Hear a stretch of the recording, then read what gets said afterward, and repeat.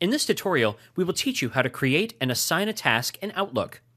In order to create a task, click on the task icon located at the bottom of the navigation bar. If the button doesn't appear, click on the configuration button denoted by a downward pointing arrow.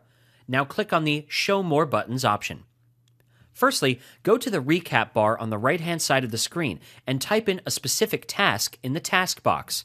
Once you are done, click anywhere outside the box, after which the task will be added to the list. You can also create a task by clicking on the New Task button at the top. A new task window will appear, providing you with a number of options you can work with. Over here, you must fill in the subject, set the start and end date, set the status, and also adjust the complete bar. This will tell you how much work has been completed.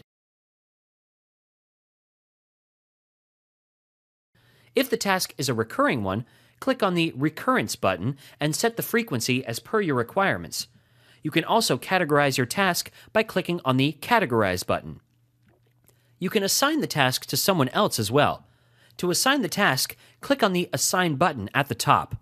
The window will now change into a message window, where you must type in the name of the person and click on the Send button.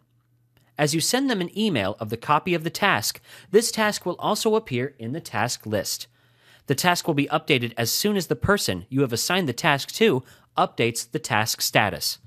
In order to find out whom the task has been assigned to, click on any field and select the Field Chooser option. From the Field Chooser pop-up, drag out the Assigned To field and place it between any two fields. Now make space between the fields so that you can see the person to whom the task has been assigned.